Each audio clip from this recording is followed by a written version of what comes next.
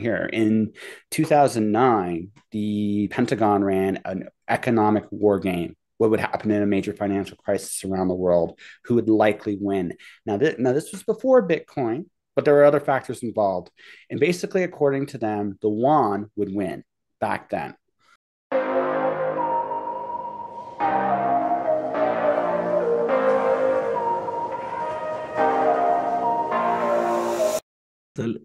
My name is Ronest Friedman. I'm a science fiction writer.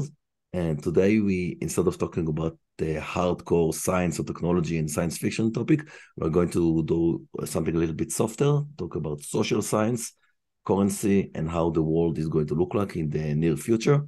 We have a special guest today, Joshua uh, Pantalleresco. I hope I pronounce it correctly. This is Very, the second try. very And close. yes. Horseshoes, hand grenades, close only counts in horseshoes, hand grenades, that kind of thing. It's good enough, though. Okay, so a bit about myself. In addition to being a science fiction writer and an IT professional, I also have a degree in economics, and I did some reading about Bitcoin and other virtual currencies, and I have a little bit investment background in that. And Joshua, why don't you introduce yourself?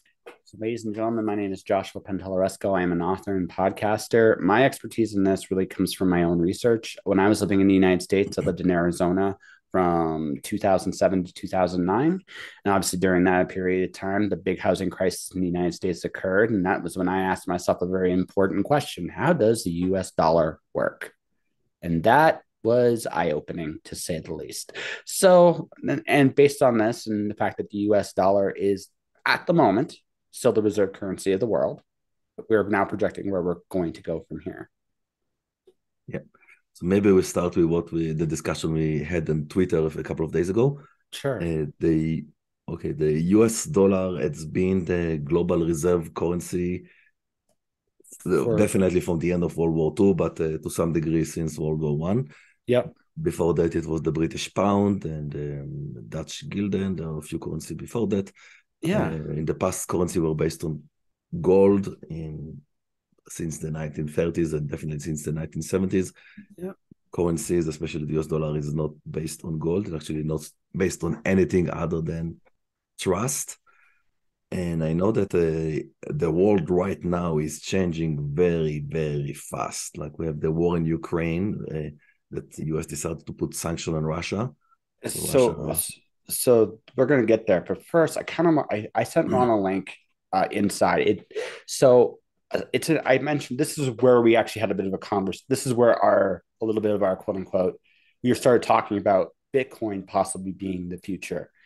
And while I do see that possibility down the line, I personally think the Yuan is going to win. And among the reasons is what I just presented to Ron here. In 2009, the Pentagon ran an economic war game. What would happen in a major financial crisis around the world? Who would likely win? Now this was before Bitcoin, but there were other factors involved. And basically, according to them, the Yuan would win back then. And even when in my own researches back in the day, the Yuan looked like it was being prepped to replace the US dollar as far back as 2008. It has been The US has quietly been investing in China for a very long time by pumping a lot of money into there. China has been buying had at the time, doesn't have quite as much as it did, had actually accrued a significant amount of US debt, using it to leverage their own coin back in the day, and then over time made the yuan very strong. If you look at China, if you look at the last 12 years, countries have been, since the last housing crisis, they've been taking baby steps at this, right? But they've been moving away from using the US dollar. Brazil and China made a deal, I think, in 2000. I couldn't find this, or I'd give this an exact day. I think it was 2012. There was They even made a recent deal from this week, I heard. Oh, yeah, no, but this goes, but this, I'm going to paint this in context in terms of time. This is, I think 2012, 2011 was the first time they discussed this, was they discussed working within just their own currencies, not even dealing with the United States currency at all, which at the time was huge because up until that point, if you were dealing with any other currency in the world, you were still dealing in US dollars. The fact that countries were kind of quietly saying, hey, listen, We got the US dollar if we want it, but we can just deal in our own currencies.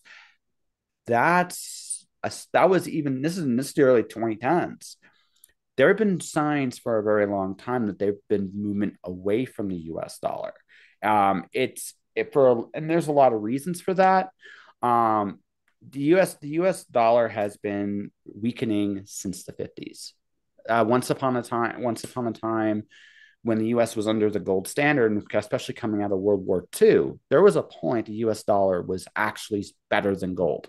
It was literally worth more. One single US dollar was worth as much as an ounce of gold, which is insane when you think about that. I think it was something like 40%. No, there was a point, Ron. It was not. There was a point. It was better than gold. It was a point. Now it didn't last for long, but there was a point. It was. Now over time, that deteriorated, and in the 70s, they went away from the gold standard, and it went into what is called the petro standard we know today. And ever since then, the dollar has never been as strong. Now, in fact, a lot of our current inflationary measures now were actually in the late 70s before Reaganomics came and fixed the problem. All right.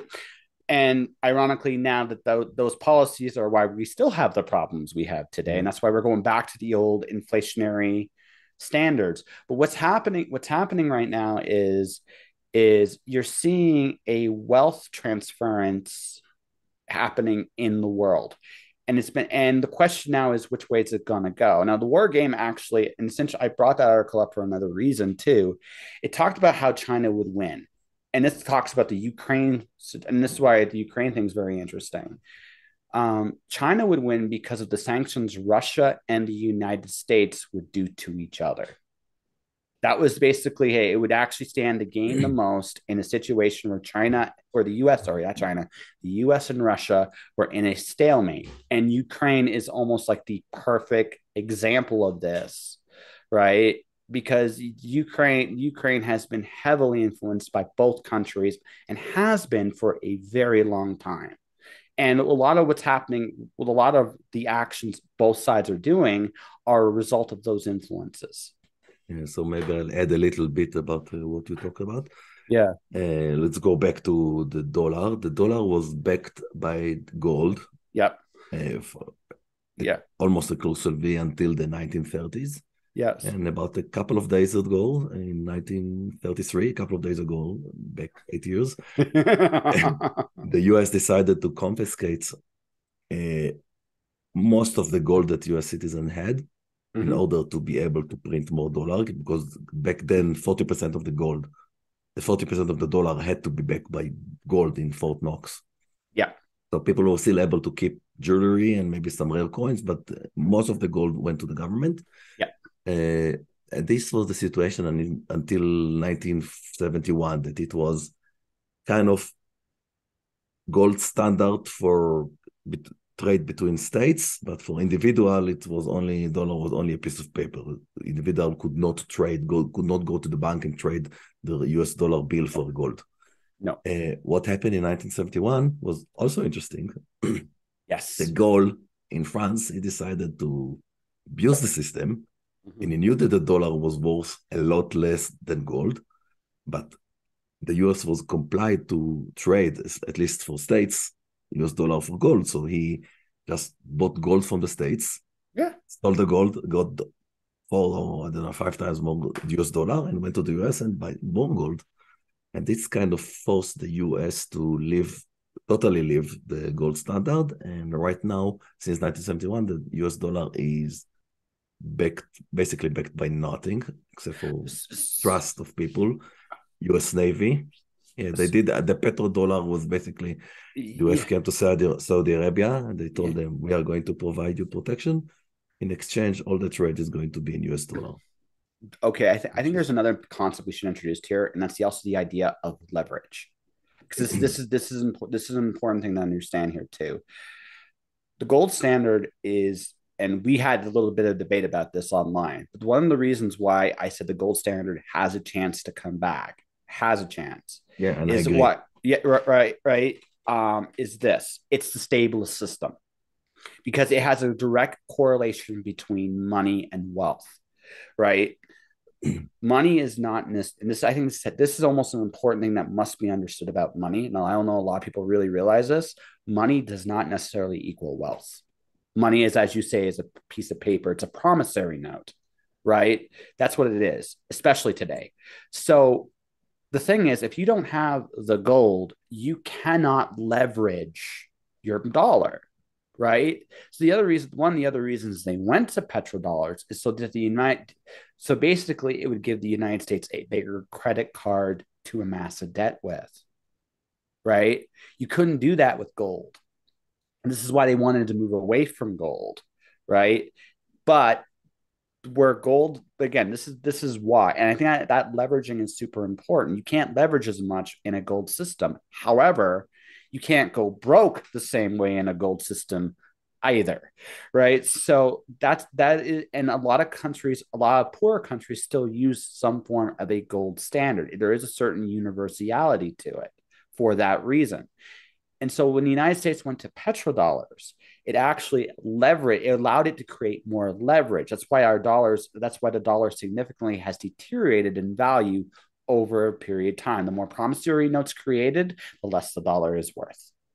Yeah, and the government was just called the M money supply, the M2 money supply, the central bank and the US Yeah. government just printed as much money as they needed in the tens of trillions. And almost everybody in the world had, when they did trade it between countries, that had to use this currency. So, and a lot of countries, including China, bought US debt. Japan bought a lot of US debt. Yeah, So exactly. that's allowed the US to print a lot of money, and the devaluation of the dollar wasn't that drastic. It was something like few percentage a year.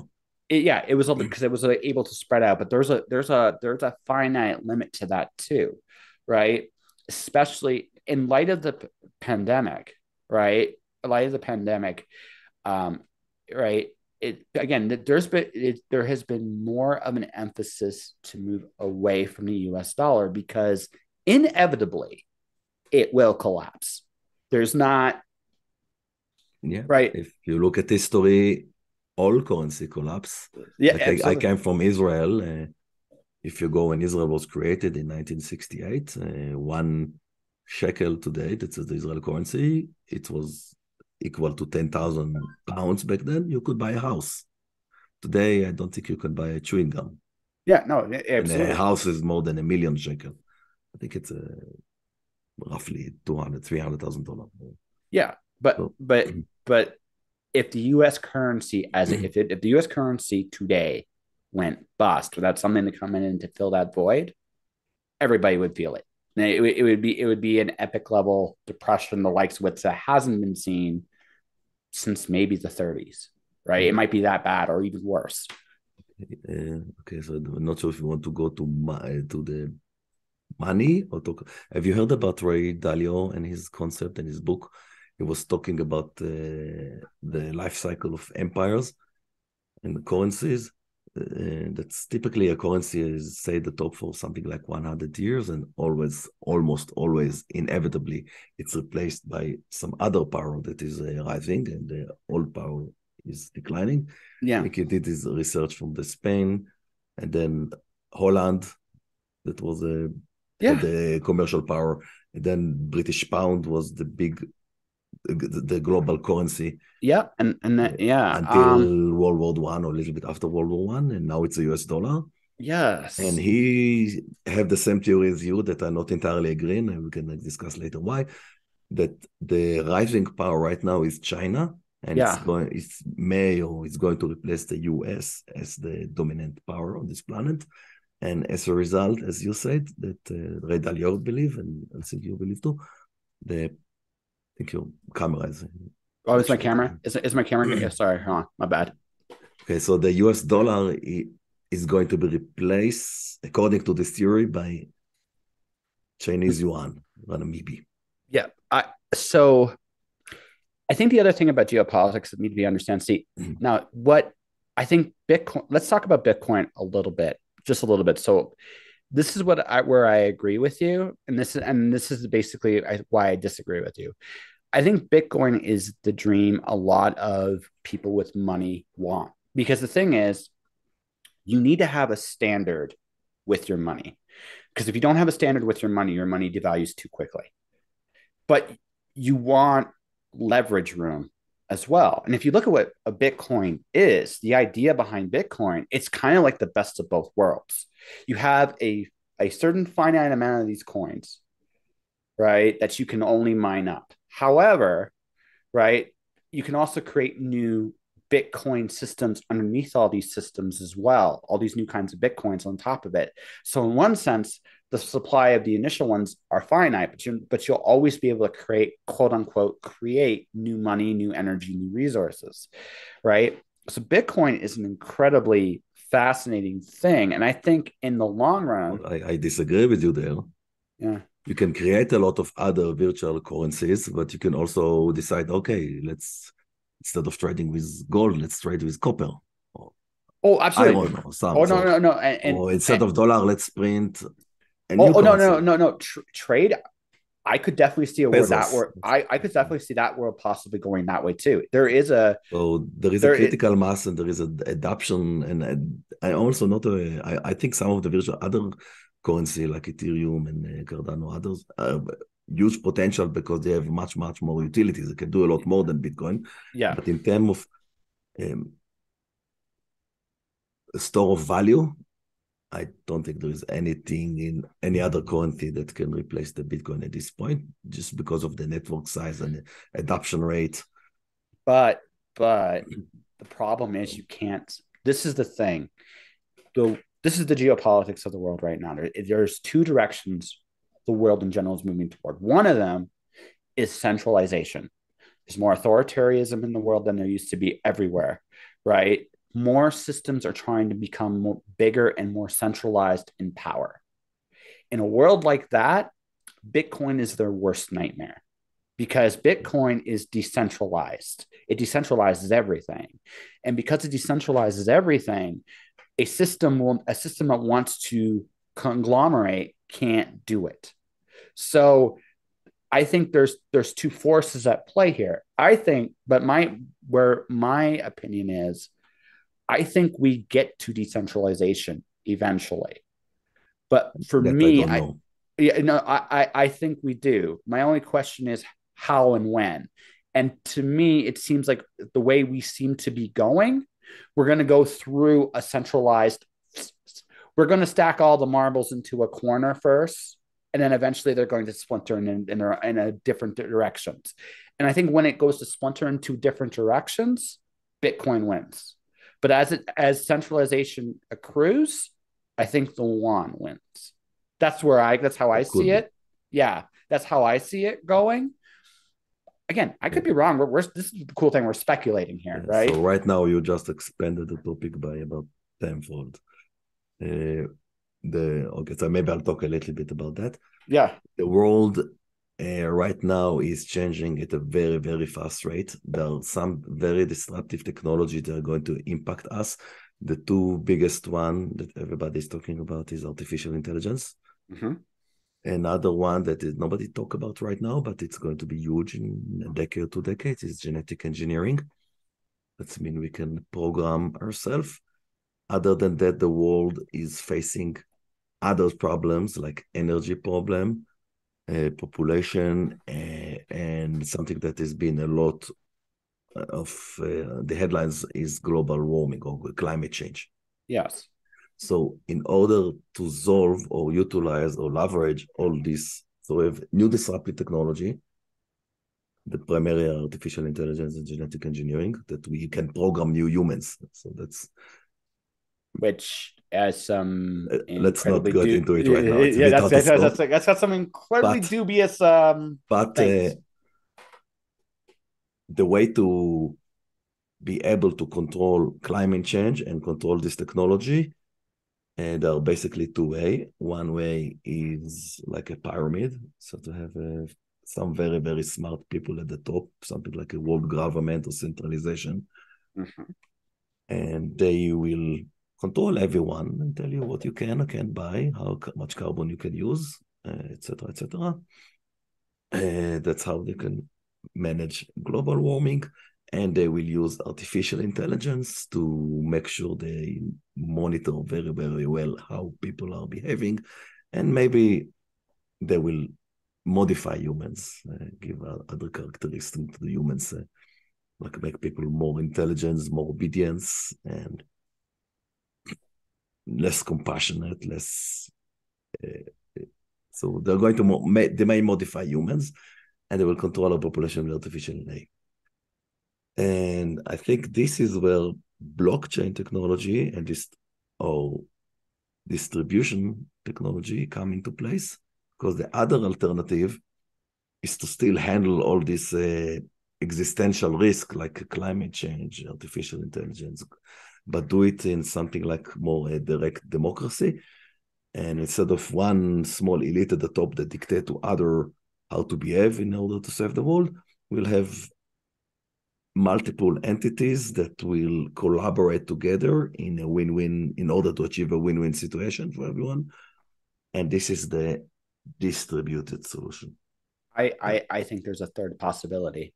And I think this is the way we ultimately are going to go. Again, the question is how we get there. I don't know, but small communities linked together loosely by technology and occasionally speaking together, and that's where I think we're going to go.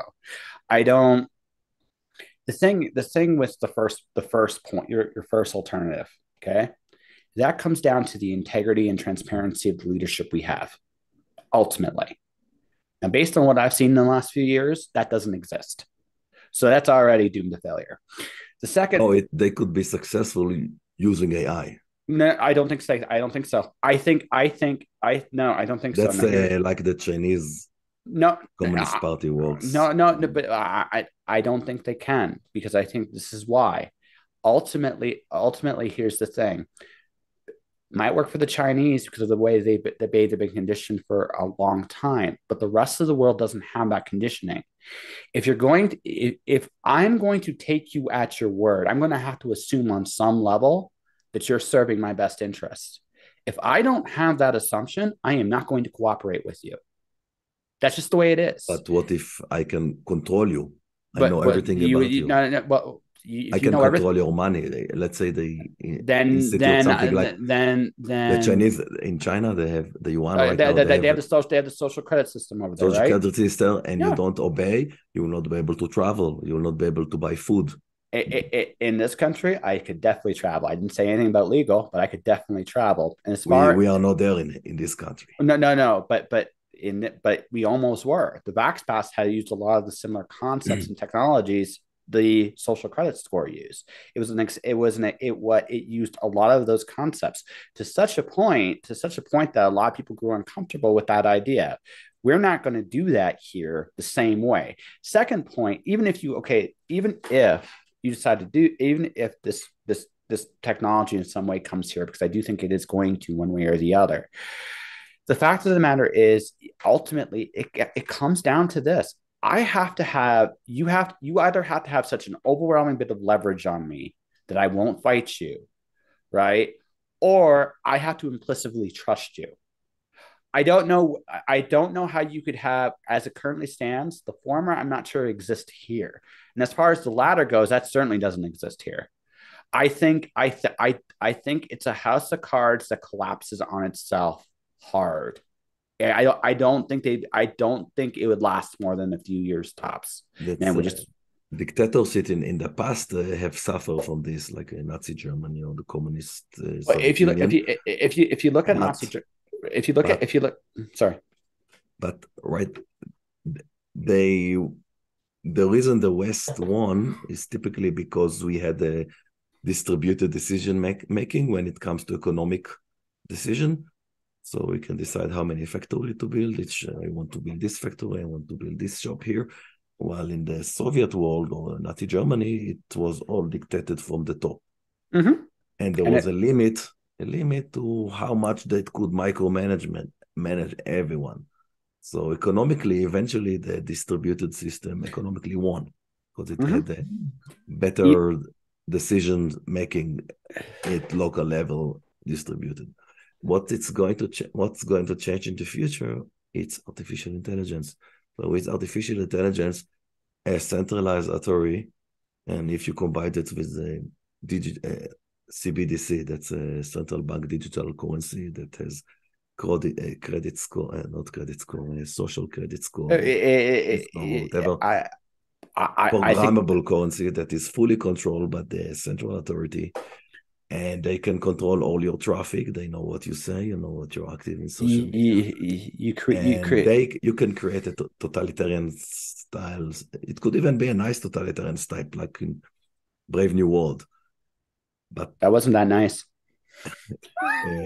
It appeared nice initially. It wasn't that nice. But because of the power of the artificial intelligence and genetic engineer that could design humans that are more compliant and breed them in as a cloning or some kind of technology. And I think in a decade or two, we're going to see this in China. A totalitarian state actually have a chance to manage to control. I still disagree with you. I think it just dies. What you're ultimately arguing eventually it will die because it's not stable. Well, no, it's not. No, it's not. It won't even last that long because what you are arguing for ultimately is a scenario without. I'm not arguing for it. No. I know we were projecting. I know you're not saying it's beneficial. I mean, when I say what you're arguing for, the end result would be an unchanging system. It would die because it would just eventually shrink and collapse inward on itself. And I don't think it would take very long. Right. I just think, again, it's like putting marbles in the corner, even with an artificial intelligence watching everything. It's putting marbles in a corner. That pressure, sooner or later, no matter what's there, it's just going to go. The marbles are going to go like this. Paching, paching, paching, paching. It's like the Empire in the Foundation series. Or more accurately, what you're describing is the Tower of Babel. That's what they could still control a lot longer than what the Nazi Germany on this. But I don't think. But see, I don't honestly think it's going to last that long. Like it's one of those. I think I did you ever? There's a video game. I don't know if you ever. You're a gamer. Did you ever play this video game where you're the snake that eats everything and gets bigger and bigger and bigger and bigger and bigger? Remember what happens when you get so big? One wrong pop in the wrong spot and you go poof. That's what happens in a situation, in a system like that. It won't last. Option 2 has a chance of going for, I think that one has a chance of going for a long time, right? Where you have a democratic, like a bunch of group of people making a bunch of decisions in different sectors. I think that has a better chance of lasting longer. But you still need to collaborate because with other systems to address things like existential risk or like global warming, for example. What you need is an infrastructure, right? You still need infrastructure, but I mean, just think about the other, like there's other aspects of technology today that we're not talking about, and like the fact that we're doing this now. On a personal note, I wish I could have done this in person. This would be a much more interesting thing in person. But the fact that we can actually have this conversation, I have used Zoom to have conversations with people from literally every place on the planet, just about every place. I've interviewed people in Japan. I've interviewed people in England, Russia, Israel, you name it. I've interviewed them there or somebody from that continent. And the thing is, we can from an infrastructure, we can almost, not completely, but we can significantly reduce an overseer's involvement in interacting with each other because we have more lines of direct communication today. So you could actually create a system today of a bunch of smaller communities that when and if a bigger crisis arises, a representative of that community can talk to other representatives of other communities and talk about their needs specifically.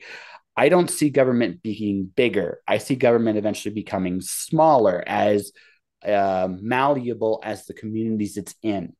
Is the best. Especially with the way technology and communication work today. Those are actually better systems. One of the problems of the world today is if you look at our current government models, they are hundreds, if not thousands of years old in some places in the world.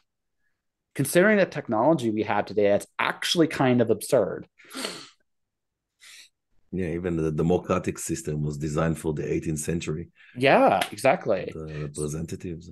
Yeah, it's no longer You can get you have the ability today to talk about someone's voices, like, okay, Reddit, for example. Reddit's better for this than Twitter at the moment. But let's say you want to know what was going on in a community in any part of the world you wanted to.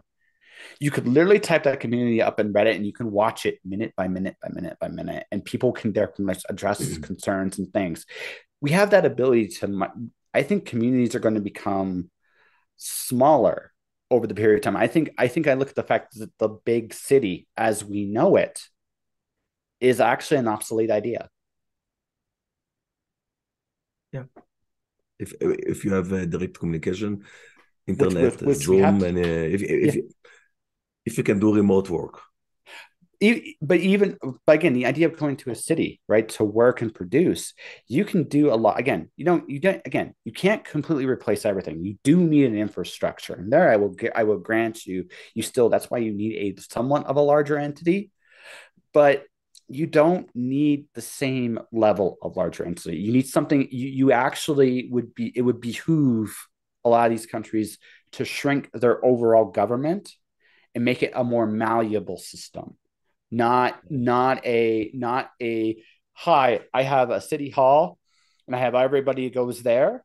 No, maybe I have a small office in an apartment somewhere, or maybe like a floor of a building somewhere where we meet once in a blue moon. And the rest of the time, the servants of the community, which is what the government's supposed to be, are now in the communities themselves, living and working there and doing things again.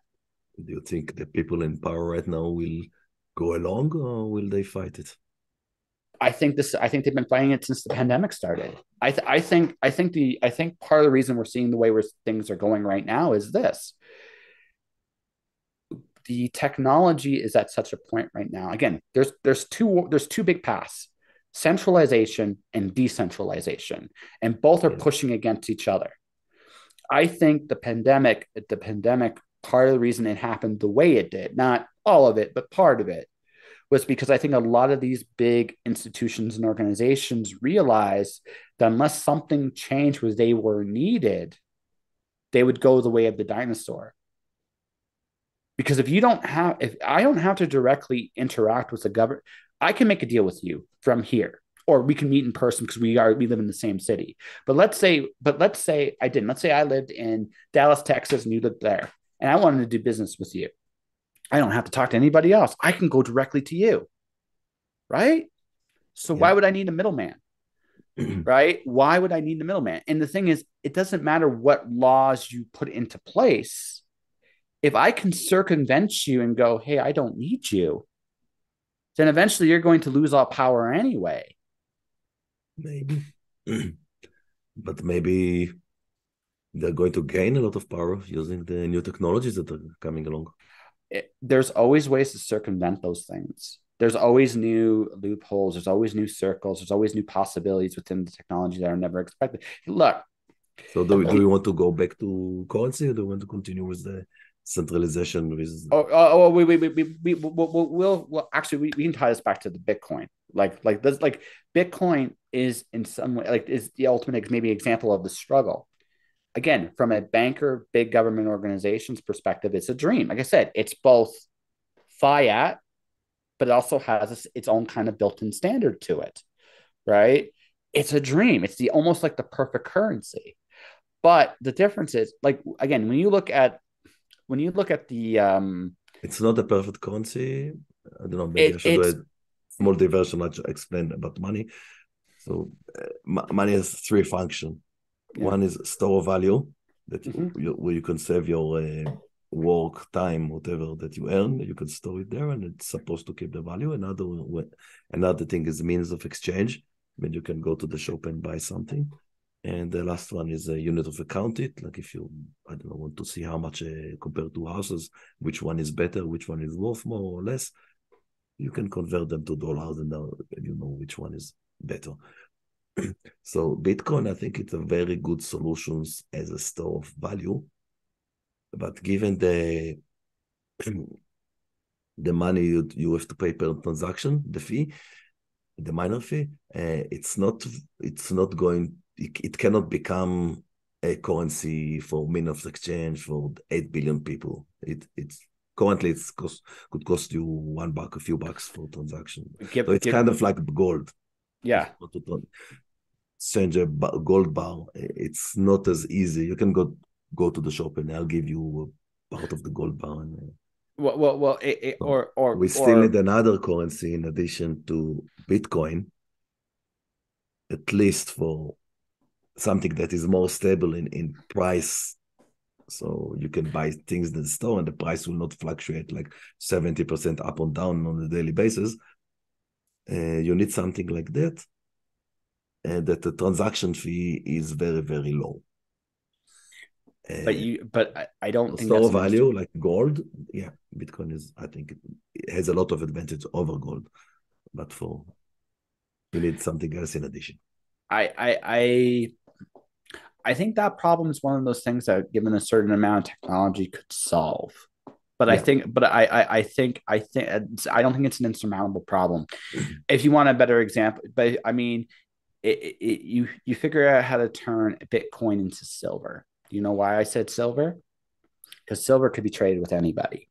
If you want to trade with someone expensive, you bring a big block of silver. If you want to make a deal with a farmer, you break it into a bit. This is what used to happen during the Great Depression. Is when things were tough and you wanted to deal with anybody, you didn't go to gold, you went to silver because, as you pointed out, gold was too valuable, but silver was just right. You could deal with anybody on any level with it. You could exchange with a farmer, you could exchange with a wealthy individual, you could exchange with the law. It did not matter, right? All the amount you gave was based on the bit you gave. And that was what made silver the currency of hard times back in the Great Depression era, right? If so, and the thing of it is, if you figure out a way to turn Bitcoin into more like that, it work. There is a solution right now, Yeah, few solutions. One of them is uh, Lightning Network, that yeah, you basically use use dollars backed by Bitcoin, and the transaction is a friction of a cent. You can like if you buy something with a mm-hmm. credit card for $100, you pay $3. Somebody is paying $3 commission to the Yeah, all the middlemen. But if you use a network like Lightning Network, it will cost you a friction of a cent, and yeah, the settlement will be immediate instead of a month. yeah. So and another alternative is stable coins that are running on Ethereum or other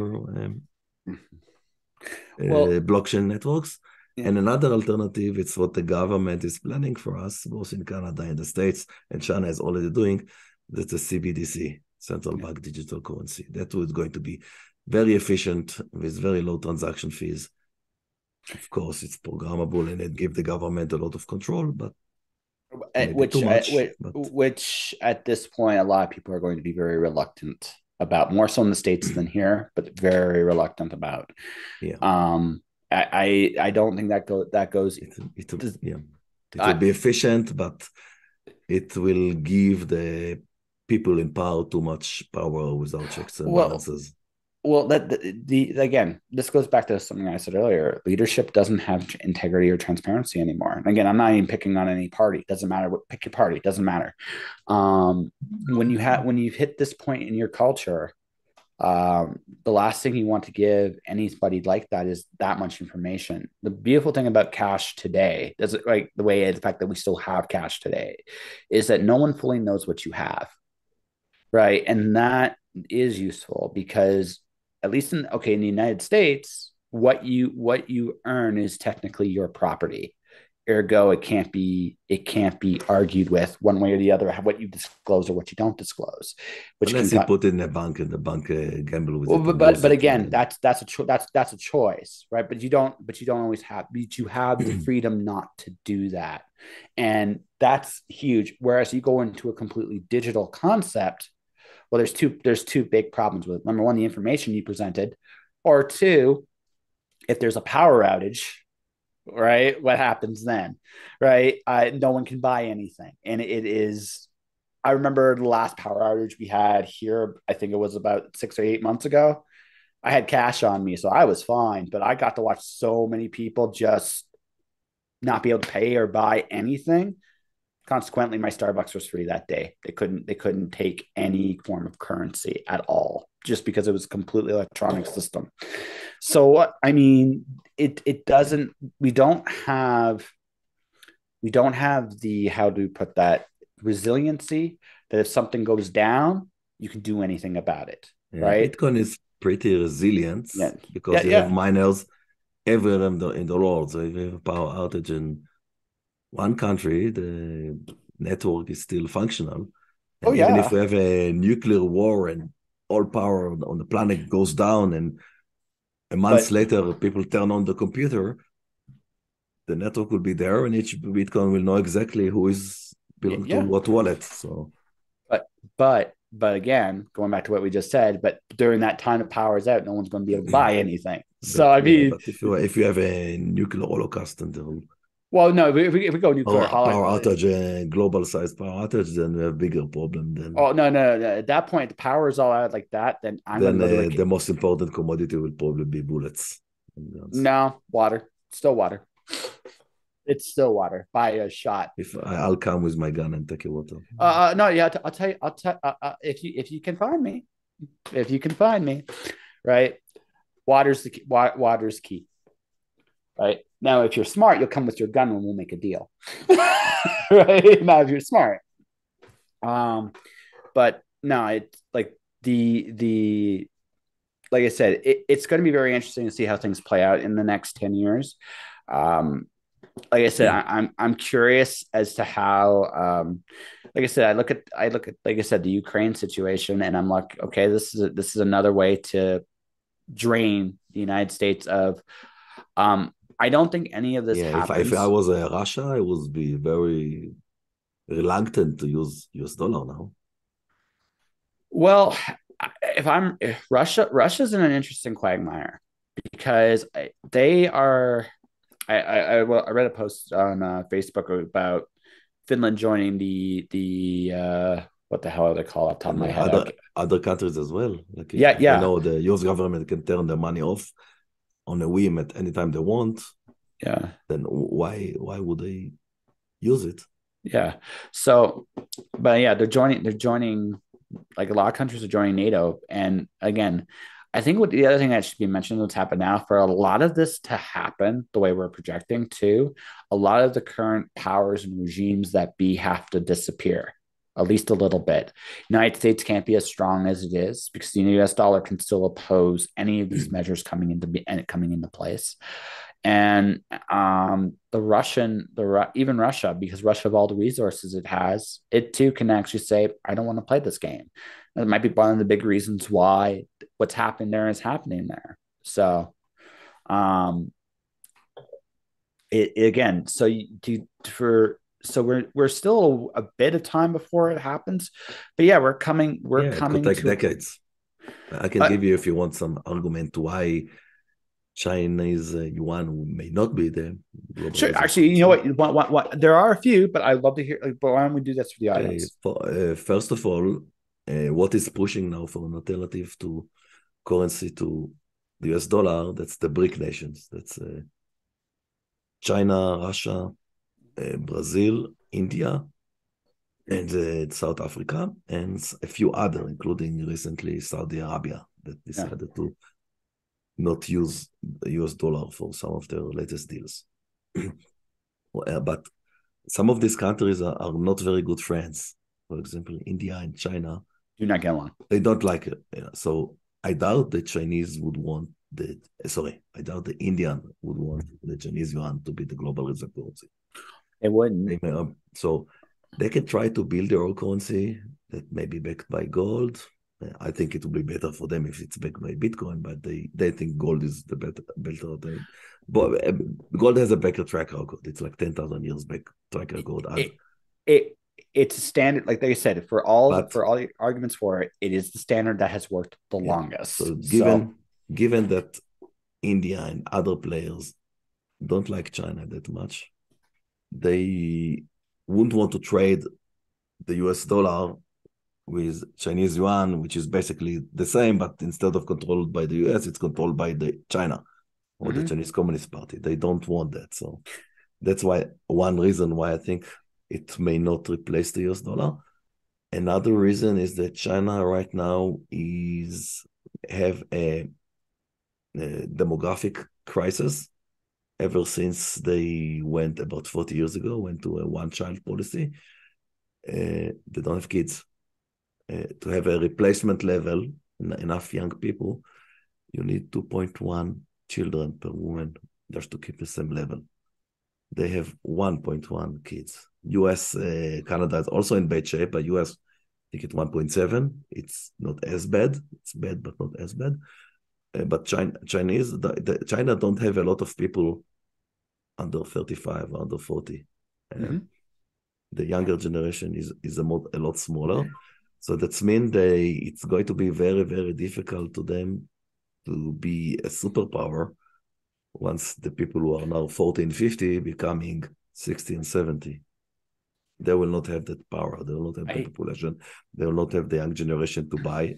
Most of the economic boom they had in recent years that collapsed about a year ago was in real estate. They bought a lot of houses, and all the young people that are in their 30s, maybe early 40s, bought condos, bought units.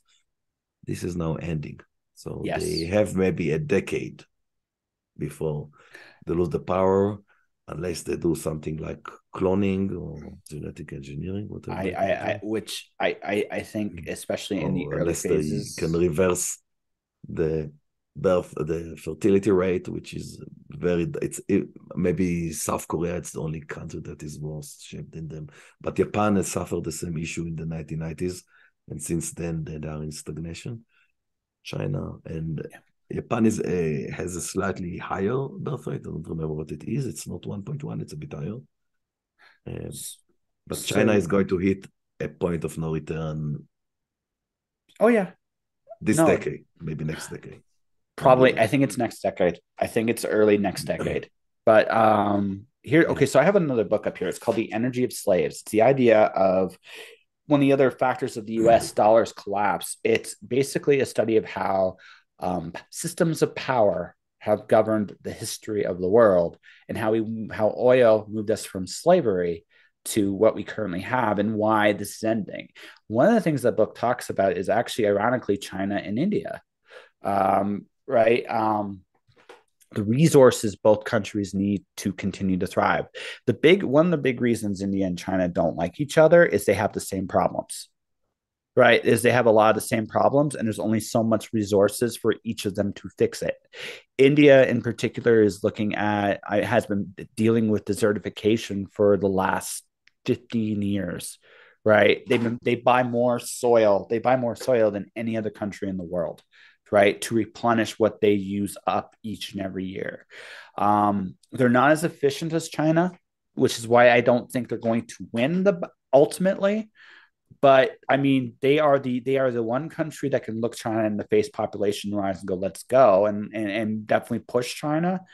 But India also pretty much control the oil supply to China that's coming from the Persian Gulf. Yeah, from the Pacific, they but can not block it from the Indian Ocean. Yeah, from the Indian Ocean, yeah. Yeah, they're coming from Saudi Arabia. Yeah. They have to go around India, Indonesia, Malaysia, and then go to... Oh, absolutely. Geography. Or maybe China is now trying to replace that by doing deals with Russia. They've also been doing deals with the US for a while too. So I mean, it's not like, again, they are looking at resources here, but again, India and China are rivals, like, for resources. They both have a lot of the same problems, and again, there's only so much space to do it. But I think, like I said, this is why I said I think the Yuan wins first, but I think it doesn't last. For some of these reasons you just said. They only have their shelf life is short, right? So I don't think country would want to use Yuan unless it has the same problem as the dollar. But you also have a country easier to manipulate. And another aspect that I haven't talked about is the US sanctions. Oh yeah, especially in high tech and chip manufacturing. Yeah, chips. China cannot get right now the most advanced chips. Yeah, and if there is a war, there is currently an AI war basically between US tech companies and China. Mm-hmm. And given that the most advanced NVIDIA, the GPUs, China cannot buy them. They can only buy the second or third degree. Yep. They will not. It will be more difficult for them for win the AI war But or like so this, competition. well, it'll be difficult for them unless they make a deal. And like again, a lot of people Or see take Taiwan intact, which I don't think they can. no, they're not going to do that. What I think is going to happen there is there's going to be some kind of I look at big businesses like China for a lot of big businesses like their policies, if not their again, right?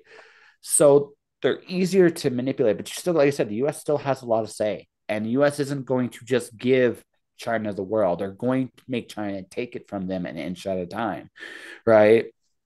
They're not going to go quickly unless something going on in the world is taking more of the US's resources than China is right now, which is happening right now. So it's we like I said, this could be a decade, could be 2 decades down the road, And in right? 2 decades, China economy will collapse. That Or there would is a chance of collapsing along oh, with the there's a population. chance there's a chance there's a point of no return in their population for sure, but they don't they again won't go quietly in the night either. But like I said, the thing that also needs to be said for us, ladies and gentlemen, we are speculating. Like the future is diverse, right? And like I said, personally for me, I think it'll be D1 first, then it'll be then once the Yuan runs its course, which this is where I am with you, it won't be long, right? The If at one will. all, if it takes 2 decades to replace the US dollar, but China start to deteriorate in a decade, Oh yeah, but then it will not replace it. It will become stronger, like the US dollar instead of 90% will go to 70% and the yuan go to 30%, but it will not completely replace. we'll see. Maybe. Like we'll see because again, we'll see what happens. But how do I put this? Anyway, I think it'll be a stopgap, no matter how it goes, and then some form of Bitcoin will happen. And at that point, like I said, I think at that point we will see which way it goes. I think Bitcoin, it'll. let's only go if we are going into the distributed endgame Well, rather than decentralized. I don't think. See, again, I don't think. I think if it goes to the yuan, right, we're going down the centralized path. I think once we honestly go to Bitcoin, it'll go the way of decentralization. And right, I think we get there only after we go through the centralization first. Because the way I see it as it stands right now, people are going to go along with this until it hits a point like a point of no return. Will you be using CBDC once it's come out? Not for as I long as know I can avoid not for as long as I can avoid not doing it. I will avoid not doing it because again, it's not. yeah, it could be very efficient in terms of transactions, but it just I have the same opinion. It's just going to give the government too much power without checks and balances.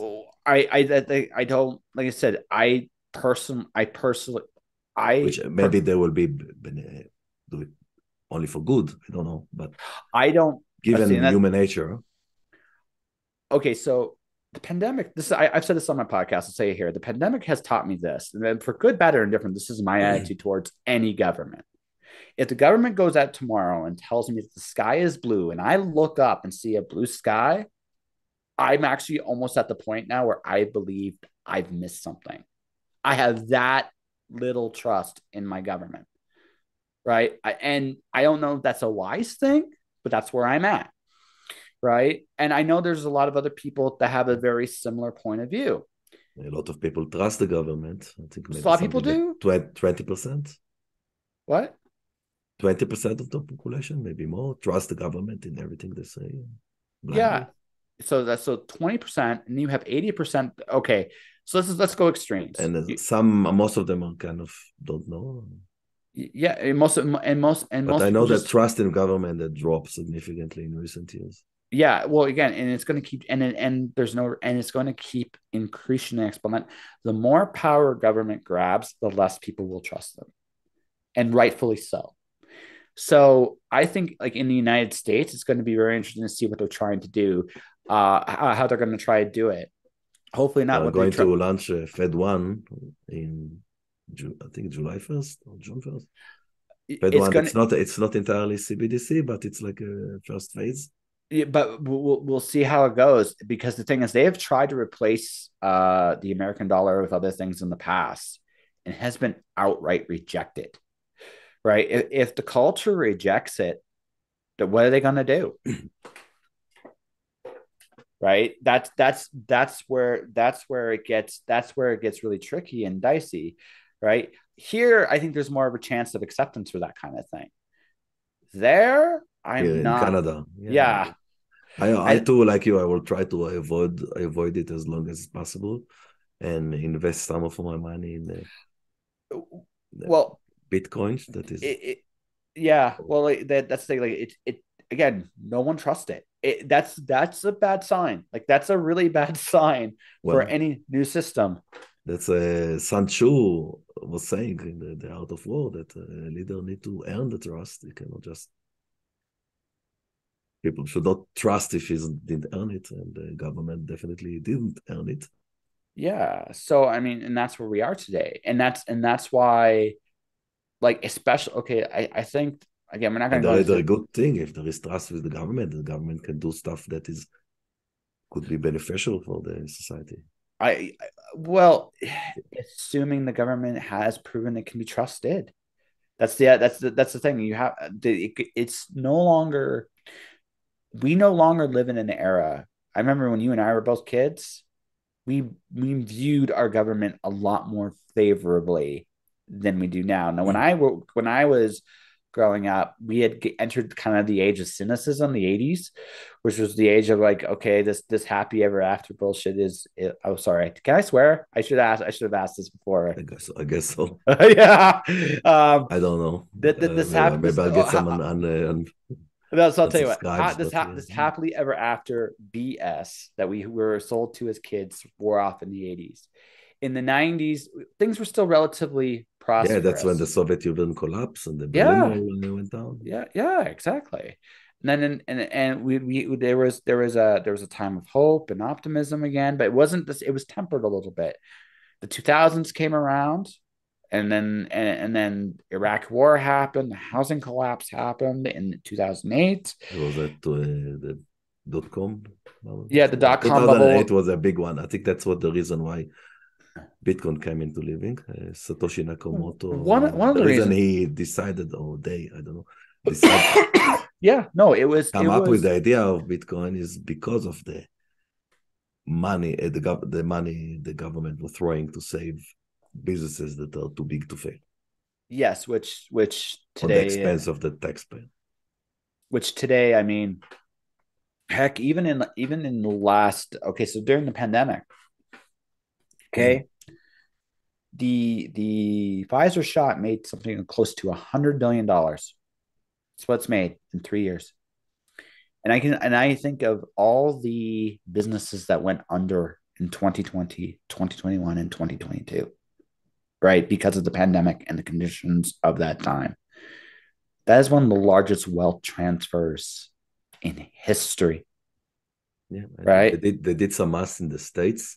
Yeah. The number of taxpayers, it's not 330 million, it's something 100 and something million. So they print about $3 trillion. The government printed $3 trillion, and Yep. printing money is not growing the economy. It's Nope. not making more product or services. It's the economy is the same, maybe other quarantine or something, but they increase the money supply, which means each dollar is worth less. Yes. And then they gave so they calculated that each taxpayer, they printed something like $46,000 per Yeah. taxpayer.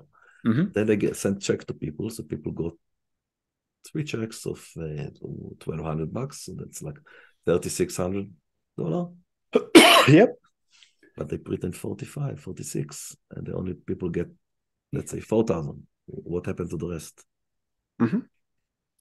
Yeah, exactly. And then on top of that, And okay, people are so happy. Yeah, I got free money, but actually you lost a lot more what because your most buying power went down. I Inflation came in, and so the I think money this that you have in the bank was devalued. so I think this needs to also be stated to the audience. Inflation is another form of taxation. Yeah, I It learned has this in the 1990s in university when I studied yes, economics. It's yes, there is a direct tax, that's the money they take from you, and indirect tax that they print money and the money you have is worth less yes. unless you are invested in real And estate or fine art or and, something. and I mentioned this when we were talking on Twitter, so I'll mention this here. My theory with the United States is it collapses like Russia did in the 90s, right? Which is they printed so much money that it has become so worthless over time that they cannot afford. The US military is still, they're still able to afford and pay their military, Yeah. right? But the moment that stops, the country dies. Okay. So if you go to all the currencies from the last 100 years, Mm-hmm. most of the currencies, including the one in Israel that went become 1 millionth of what it was worth 70 something years ago, most currencies either died, completely Mm-hmm. died. Like you, if you're in Tsarish Russia and you had the Tsarish rubles and the communists took over, yeah, the money was gone Yep. to zero. Yep. Argentinite. So most of the currencies in the world went down by either to zero or went down by 99% or more. Mm-hmm. The biggest currencies, the most powerful currencies, that's like the US dollar, British pound, they went down by 95, 97%. So in relatively, they were much better than all the rest. Gold also went down a little Yes. bit. Gold will go down maybe 2% a year because there is mining. Well, there's mining. There's also, but the thing is with gold, there's a math to gold. There's only so much more gold that comes into the world every Oh, there single is year. an unlimited amount. They recently found a new, uh, not mine, reserve in Uganda Mm-hmm. that is worth something like 12 or $13 trillion, which is like all the gold in existence today.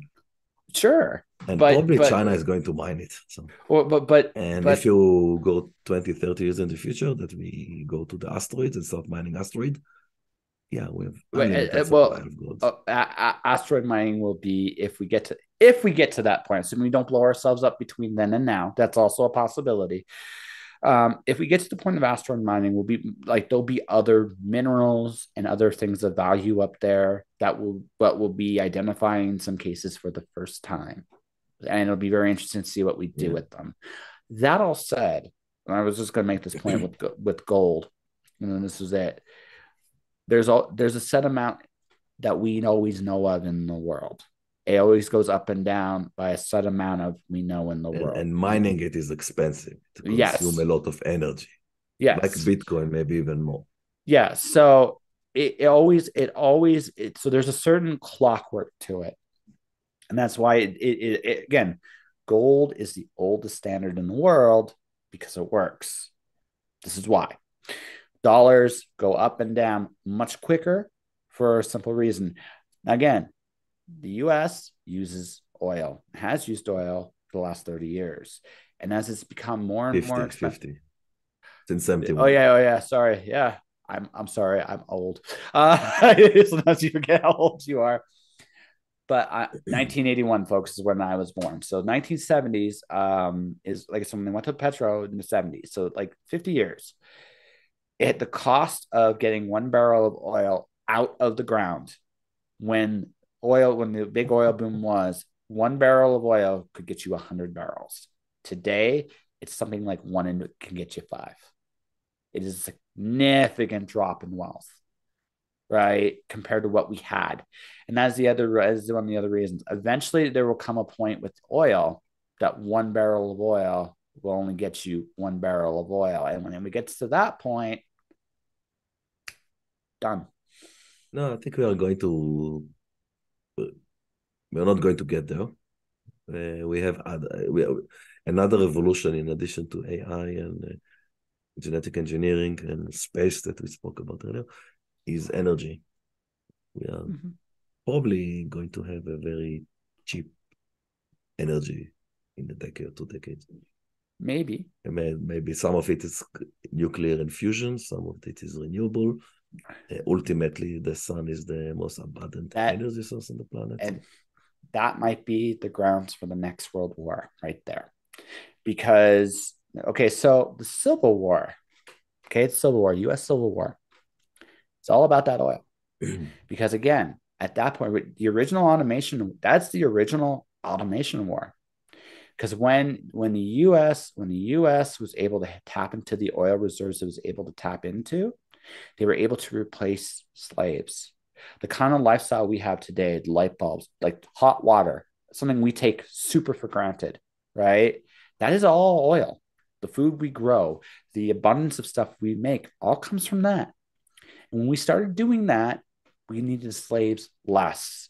And that is as much as the reason why the Civil War happened than anything.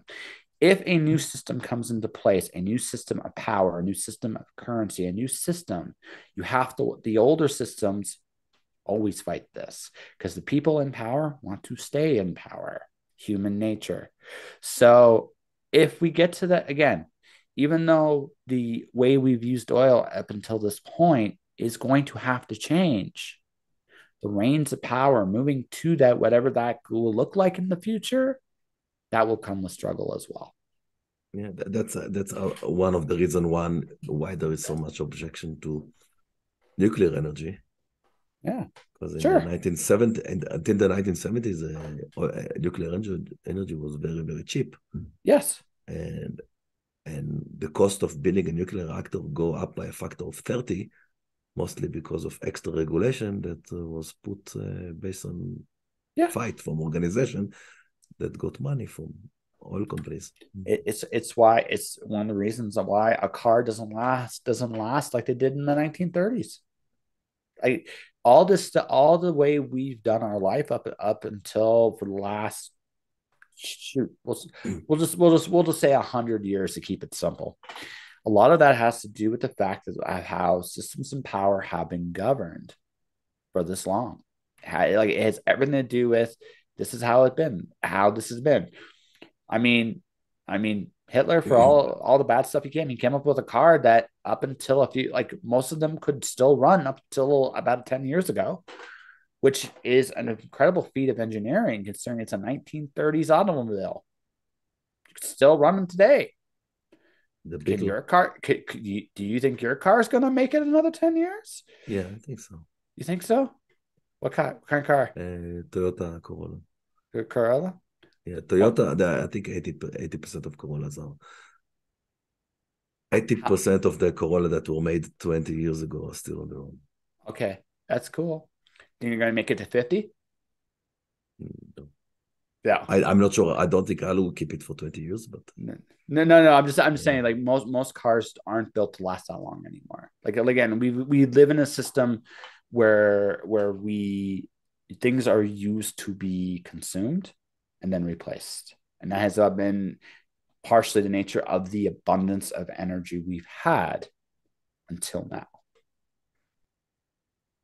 now, yeah, and that's another thing when we spoke about inflation Yeah. and currency that could be debased on the whim of the people in power, whether it is the central bank or the government. Uh, when you have money in the bank, you earn, and you know that it's going to lose value, you will buy, and you actually push help the economy by consumer economy by buying stuff, and you don't want to save your money because if you save, you will lose it slowly. So that's another reason that if we switch to a new currency that is not cannot be debased or devalued, then people will have more motivation to save and therefore less spending. So I don't know if it's good or bad for the economy. Some say it's actually bad for the economy, but It maybe depends it on the is. economy. It depends on the economy you have. The last Mm. thing that maybe we should talk about is It this. could hurt consumer economy. If the economy is based on consumption, it will hurt when people want to save more because they know that. Well, see, here's the thing. And one of the things on CBDC they can tell you, and China is already doing it. They can tell you, okay, well, your money is going to be expired next month, so that will force people to buy stuff and But help again, the economy. but that kind of economy, like it's not a healthy economy now, is it? No, no, it's good for the people in power. It's bad for the people who get Yeah. this type of currency. Again, Yes, no change. A culture without change falls. But I did want to mention one last thing. I do think the consumer economy is also going to go extinct. I do. There's always going to be goods. People are always going to look to do things with their money.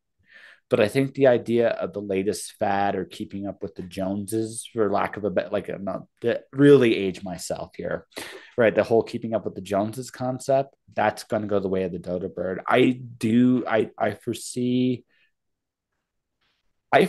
for I think if we're going to talk about the future, I think a lot more people are going to want to be in a community they feel like they belong into somewhere, somehow, some way, and their economy is going to reflect that, right? And I don't know if that's necessarily going to be a consumer based economy. have you The way read Have you read The Network State by Balaji? I forgot I his haven't last read, name. I haven't read that one yet. No, But so he's talking about what you take, but not physical community that are in a location, but virtual communities, like I a don't. community of science fiction writers everywhere in the world, but it's a small community or community. I don't know people who. I don't think the virtual thing is going to work. I feel we need that connection. I think so. I have a buddy. He literally was in Calgary until about 4 months ago, or but until like last year. Him and his wife were looking for a community to raise their kid in. He ended up going to Nova Scotia, and what they found there was they found a lot of young couples like themselves that were starting their families and growing. And it's ideal for them because they're going to grow with this community together. It's a physical thing. They're all working hard. They're all in the same space, the same time, and they'll work together to help each other. I don't think the virtual community is feasible.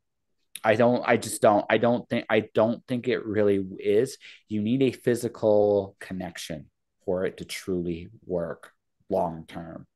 Virtual is great in like as an intermediary kind of thing, okay? But in terms of an actual community, you can't do it But what virtually. if you have people that have the share values, but they are living in different parts of the world? Then you go to those parts of the world. And what if you have technology like the metrics that you are indistinguishable from reality? I wouldn't want that technology. Mm. I wouldn't be, and also I don't. I think it would be It was a rejected. big thing last year, 2 years ago with No, Meta. yeah, and But they now just everybody's talking about AI. Nobody talks no, no, about AI no, no. anymore. The thing is, 2 years ago, they were trying to. They just laid off that entire thing because it was rejected. That idea was rejected.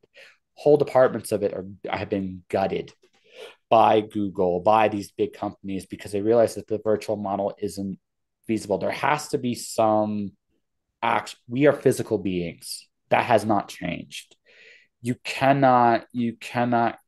as it currently stands, you cannot facilitate that. Okay, the fact we're having this conversation right now. Do you know the one thing we haven't done that we would do if it was in real life? Blink. Eye contact.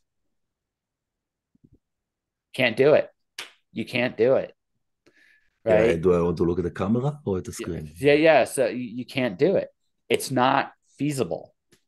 You can't. There's little nuances of being. I had coffee today with a friend of mine, And we were having this conversation. It's like, yeah, like why, if I'm in the same city as you, same community as you, why would I want to meet you virtually? Right? Because it's much better to have a real, genuine, interactive, communicated experience.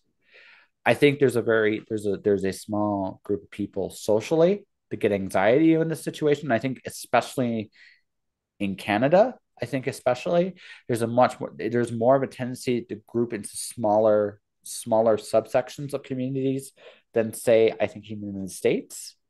But even so, you need that physical connection somewhere. And if you're not comfortable with it, I think those communities I don't are built to last. You need that physical presence, man. And I mean, it's one of the reasons why I'm going on the road trip I'm going on because that's what I'm looking for. I'm not looking for. I do virtual all the time. What trip? What trip? Oh, I'm leaving Calgary in August. And Like where I'm are you going leaving to? everywhere, buddy. My podcast turns breaks 1,000 episodes in like July, and I might do a few afterwards, but once When Words Collide is done, I'm gone. Like I am gone. I'm not planning on sticking around. I want adventure and connection. And here it has been a struggle to find connection. So I've concluded that since connection is what I'm struggling with here, I will not struggle elsewhere. And considering what I have planned and lined up, I feel I'm very much on the right track with that. So where are you going? Or you Oh, don't know? everywhere, dude. First, I'm going to be going to Vancouver. Then I'm going to be going to California. Then I'm going to be going to Colorado. Then I'm going to go to Pennsylvania. Then I'm going to go to Michigan. Then I'm going to go to Ohio. Then I'm going to go to back to California, probably for the winter. Yeah. Right? The I had this phase when I was in my early 20s. After my yeah, 20s, obviously, I went to Australia, New Zealand, and Asia, Thailand, Singapore. I traveled Europe. yeah. That might be 2024, right? But I mean, right? When I Like, was 23, that was I did in the yeah, 1980s. yeah. So I'm 41. So this is my greatest midlife crisis ever, and I'm okay with that. Or this is where I finally grow up. But the thing is, I think again, we all and this is a very human thing. We all seek connection for what we want to do, right? And I this is why ultimately I think this is going to go again. I look at my buddy who's in Nova Scotia right now. I'm looking at myself. I'm looking at other people I know in the area, and what I'm seeing is they're like the pandemic has made people comfortable in their isolation here. And I'm not sure that's not, I don't think that's a great thing. And I think as people come out of their shell and more as the years progress, they're going to realize how much of a bad thing that really is. And and so I came back here to tell people like, because I saw the pandemic and how fragile time really is, want to go catch up with everybody. That didn't happen. I've been here for over a year, dude. And I've barely seen anybody. And that tells me everything I need to know about the community here. It's time to go elsewhere if that's the case. If I'm not going to get that adventure and connection here, I'm going to seek it elsewhere. And there's going to be people like me that seek it elsewhere too. And and we're all going to find those Do you communities. have a second citizenship? Oh yeah, I'm an American citizen as well. So I mean, I have both. I have both passports, so I can go in and out of the well. Okay. So So yeah, so this meeting has been over an hour right now. So yeah, I want to yeah, not wrap it immediately right now, but start to wrap it up. yeah. So No, we no, no. spoke Go, about go, go. we spoke about a lot of topics. First, from the two Mhm, big main issue is the end of the American empire and the expectation that the US dollar will not in the future may not be the still be the global reserve currency. mhm. And the second big topic we spoke is about centralization versus distribution or decentralization. Yep. So my question for you, do you have any tips for the viewers on how they can prepare for the world that is expected or being Okay. with us? Okay. The first thing that's going. Pardon me. First thing is it's going to depend on where you're at. Are you in a big city or are you in a community? I honestly think that if you're in a smaller community, you are in a better position than you are going to be in a big city. I think big cities are going to go through the most changes over the next few years, and not all of them are going to be healthy ones. The housing market being what it is, I mean, everywhere right now is a very glaring sign that we might see another housing collapse before the decade's out. And it would not shock me one bit if that happens, because I don't think the current housing market's sustainable. Yeah, especially when people stop bringing kids. Yeah. Well, even if it was, even without kids, it's not sustainable. I think the You know what? idea, The housing market didn't went up that much in a realistic term. It went up in dollars, but that's because the dollar was printed. but Canada has another issue that Canada was for 2 years during the pandemic. They stopped bringing immigrants, and this last year they brought close to 1 million immigrants. So oh, that's pushed the price up. I can actually speak on that because I was doing an immigration stuff for an immigration company. So I like from the Afghanistan disaster in Afghanistan on, I was covering all the stuff. The It's a very telling sign that there was a number me and my colleague found when we were doing research on job growth for the year 2021, that almost all the job growth came from immigration and not from the people in the country itself. Yeah, That was Canada. that was damning. That was incredibly damning. Um, I'm an immigrant myself, but I came like more than 20 years ago. yeah, no. I'm talking like the growth came from people coming from Afghanistan, people coming from like some of the key areas. Ukraine, probably. Ukraine, not at that point in time. That came in 2022, right? So, but that was towards. So what happened? What happened there was, like you got to watch the numbers. The pandemic has made people look at a lot of the jobs. I'm going to Calgary right now. There's a lot of places hiring. Not a lot of places are paying though, and so people are basically, or there's guys like me who are independent contractors that are making money now for themselves. So why would I go back? Right. And on top of that, since I can work anywhere I want to and nowhere is affordable now, I might as well just go where I want to. No, So that's what why I'm the a bit surprised about Vancouver because Vancouver is even more expensive. Yeah, So but again, it doesn't. But the thing is, Vancouver's been more expensive for a long time. Vancouver is almost an island unto itself, considering what investments are there. It's actually, of all the cities in Canada, it's the most unique that way, right? So, um, but I think what's going to happen, not just in Canada but in the United States, because their housing's gone up everywhere. I think there's going to come a point of unsustainability in the housing market. I would not be surprised if we saw a secondary housing collapse. The majority of people's wealth, and I think this is an important thing to me, the thing to say here is wealth, not money, wealth is in their houses. that's And a part of the tips. yeah, What yes, part of the this plan is for the yeah, future? yeah. So this is the first thing I would tell people.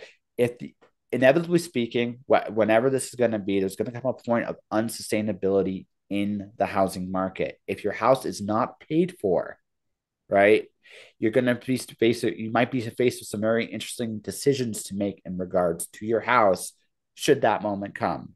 Yeah. Before that, Or should the moment that the mortgage is going to be renewed with a new interest. so I would advise, like what I advise everybody is wherever the market, so especially today, diversify as much as you possibly can. Don't just worry about your house. Worry about other areas of investment and resources. If you can invest in something like I mentioned silver earlier, I'm going to mention it again. The reason why I'm mentioning silver is because silver is one of the very few things you can trade to practically anybody. Copper is another great example of If this. you keep it at home, not a Yeah, certification.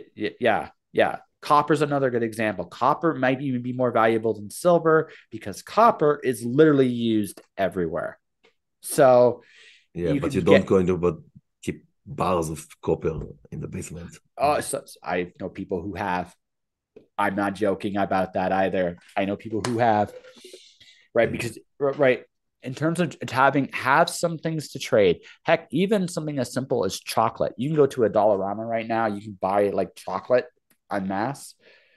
You can do it. Have something that you have an excess. You can have a supply. And I'm not saying to invest, but people always are going to look at, okay, especially in hard times, they're going to be looking for things they need, some luxuries they want.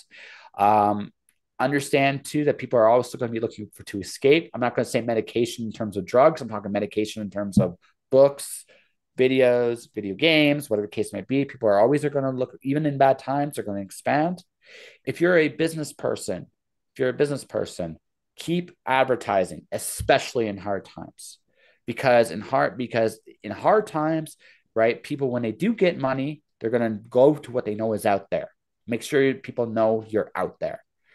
So in those times, so right away, because at least you can establish your own business and connections. If you're in a small community, maintain ties to your small communities, your family, your friends, right? People around you. Have good relationships with the people in the vicinity of you. Do not isolate yourself. You're going to need, we all are in this together, whether we want to admit this or not. Work together, right? No matter good, bad, or indifferent is just a good practice to be in. What about And growing food? food, again, this depends on where you're at. This depends on where you're at. If you're in a city like here, like in Calgary, hydroponics is a wonderful way to do it. Honestly, if you can do that, that would be great. Try to find local farmers. This is why a big city is going to have has its disadvantages. This is one of the big reasons why I say communities have a bigger advantage. It is easier in some ways to get food in farther places than it is in the city, especially in hard times, because cities are all dependent upon supermarkets and a lot of other things.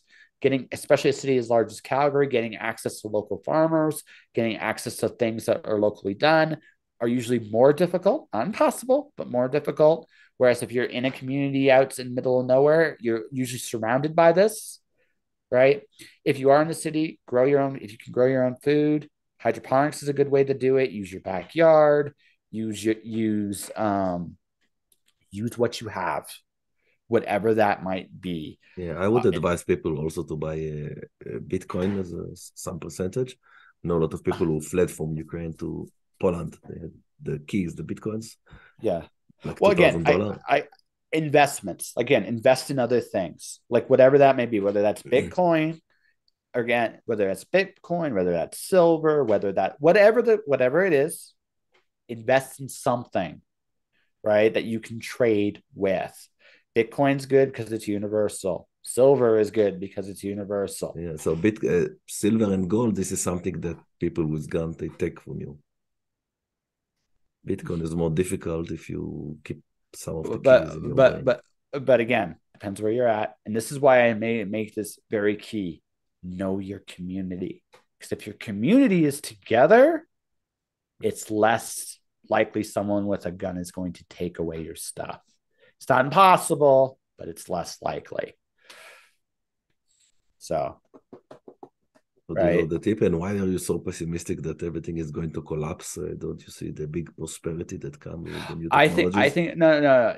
I mean, you have to again. like robotics and AI? And Hope for the best, expect the worst.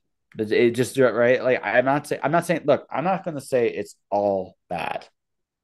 It's probably not going to be all bad because that's foolish to state. I do see another housing collapse. I do because I don't think it's sustainable. But I don't. But that doesn't, as you say, there's other possibilities out there, right? And this is why I'm telling you, diversify, invest. If you have the ability to do so, invest, right? Whether it's Bitcoin, silver, copper, whether it's food, whether it's like new technologies, whether it's do these things now, get yourself a position in these things, at least some of these things, right? As much as you can, right? Things will change. Again, this isn't like doom and gloom. This is just be wise about it, right? Yeah, things are going Right? to change very, very fast, and there's going to be a Yeah. struggle if it's going to be centralized or decentralized. Well, but regardless of whether it's which way it goes, regardless of which way it goes, okay, the more positions you have in different things, the more likely you will find something that will stick, right? Maybe Bitcoin, for whatever reason, goes to zero. I don't think it's going to, but let's just say for the sake of argument, it does. But maybe that little investment you had in a company that produces chocolate. I don't know. I'm making something up as I go. Suddenly, it becomes the hottest thing ever. Shrug, right? And then next thing you know, you're fine, or vice versa, right? Let's say a food company you think is producing some really cool stuff goes under, but you have an investment in some kind of like AI, like we'll just say some game platform of some kind.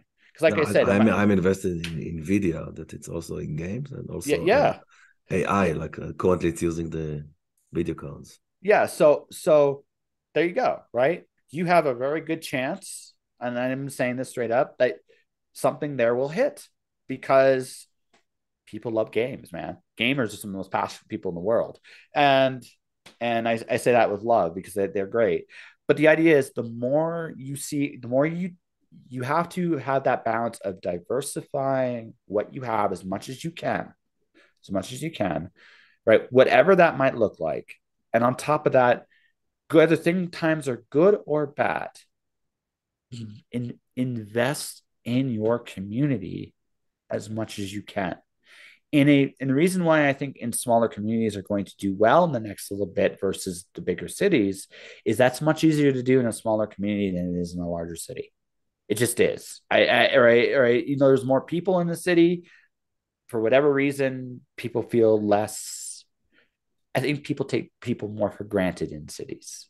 And that's just something I've just noticed personally comparing the two way living environments. Yeah, Right. but So, a lot of physical jobs, like if you work in a factory that produce stuff, it's in cities, yeah. most of it. That's the more advanced one. Well, yeah, but even so, invest in your community and like know your neighbors. Where like understand if you can understand their struggles a little bit, because if you know your neighbors and they know you, you will have relationships. And again, everybody's connected to something or someone, and I don't say that in like a use and be used kind of way, but understand that like this is how you network. This is how you work together to create the best future you can, no matter what. And honestly, that might be the best tip for the best possible future. We're in this together. Okay, thank you very much. Yeah. Where can people find you?